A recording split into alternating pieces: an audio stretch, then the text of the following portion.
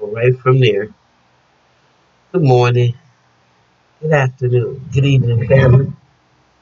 Welcome to the Mental House with me, your host, Khadijah. Okay, I'm gonna try to make this quick video. I was totally disturbed, and goes to show you, just it just proves my point. Well, anyway, whatever side of the diaspora that you're on, first of all, let me welcome you. I appreciate you being out there, family. But, I just want to talk about universal narcissism a little bit. And I've always contended that there is a universal narcissism that permeates, especially these United States. The people that even founded the country, they might have had good intentions, but it was hijacked into something totally, totally insane. Because when you look at it, we breed narcissists over here. And the reason we breed them is because it is who we are. Okay, if you come to birth as a white person, you are given a total false reality of what history is, what the world is, and how it really operates. So you are operating from a sense of, or from a set of rules and principles was given to you by a narcissist that allowed you to think everything was okay. You can do whatever you want to do. The world operates this way, all while dumping on the scapegoat and the lower person that we have deemed to be the black person.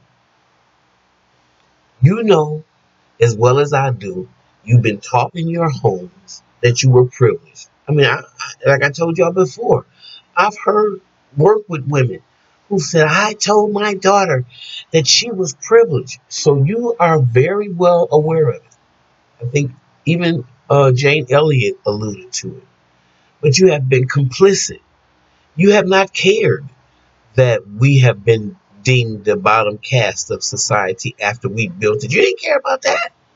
As long as when you walk into wherever you go, your white world is not affected.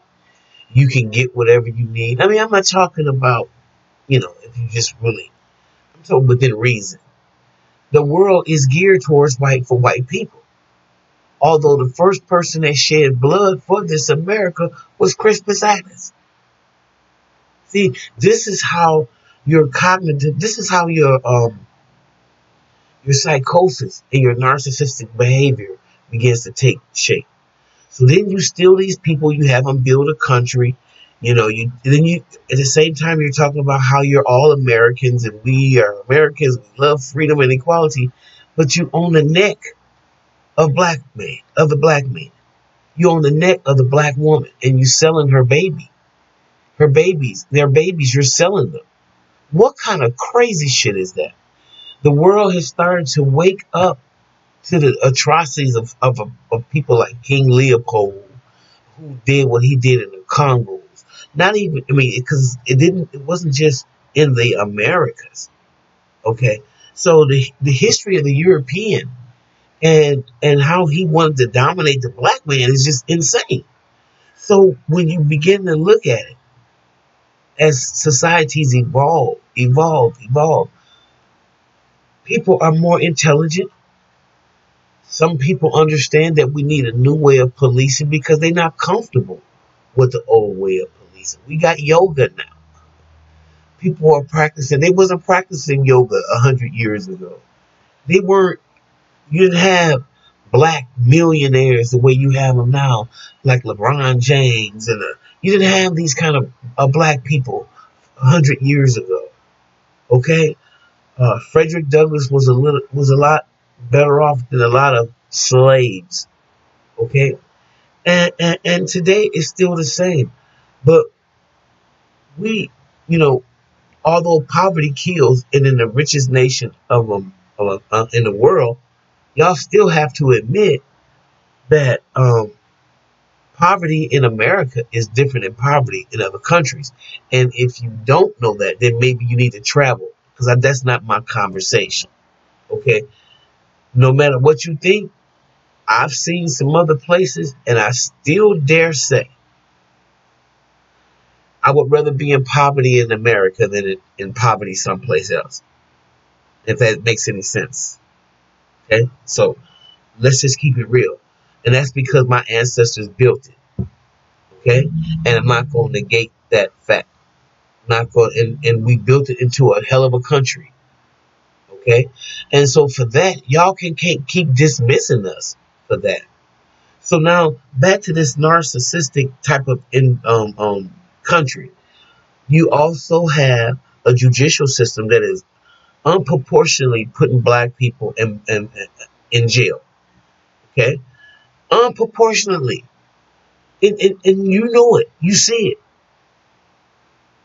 And how long do you think that can keep going on?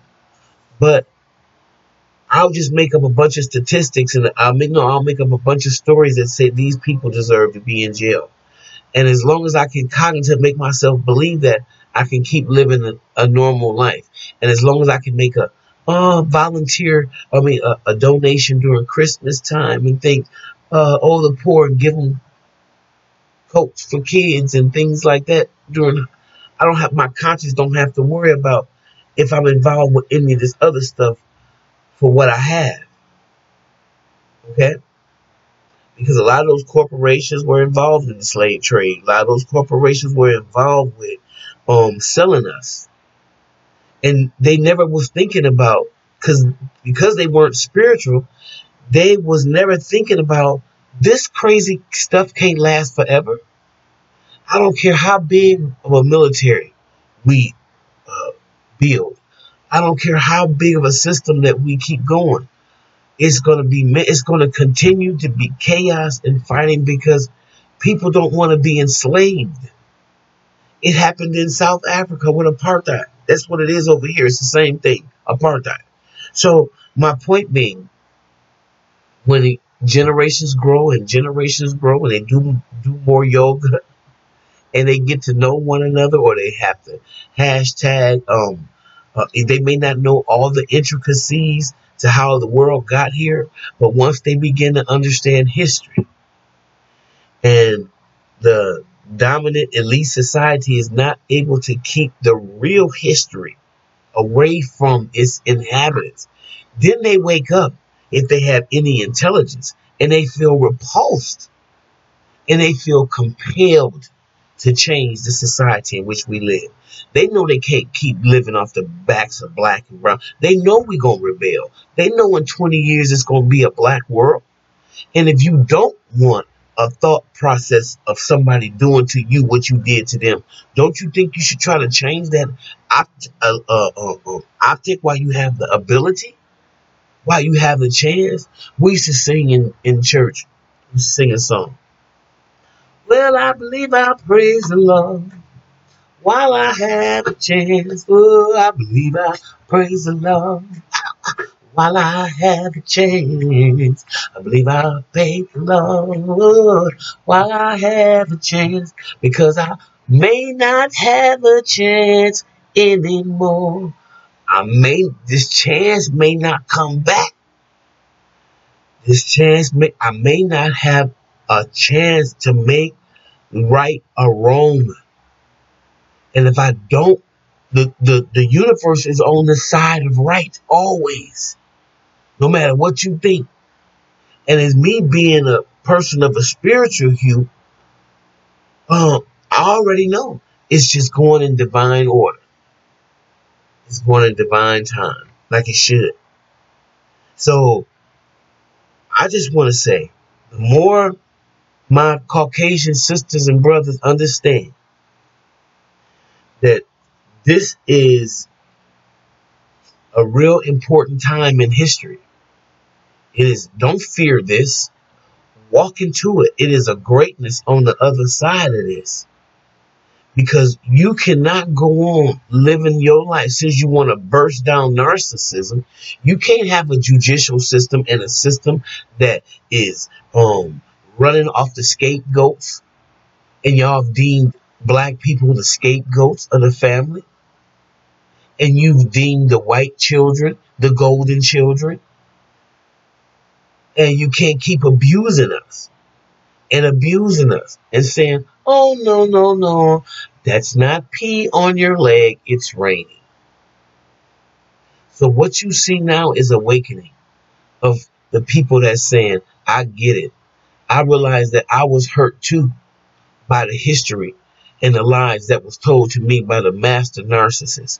And now that I see who I am, and I see how I am in connection with you, and I realize that we are all one. I realize this is a human family. This is a human problem.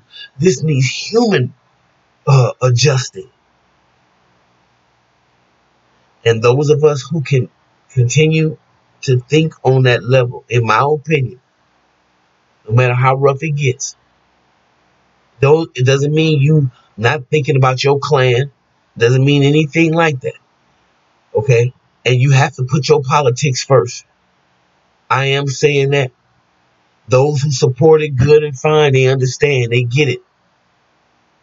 And if that doesn't signal to you that this is something that can't be stopped,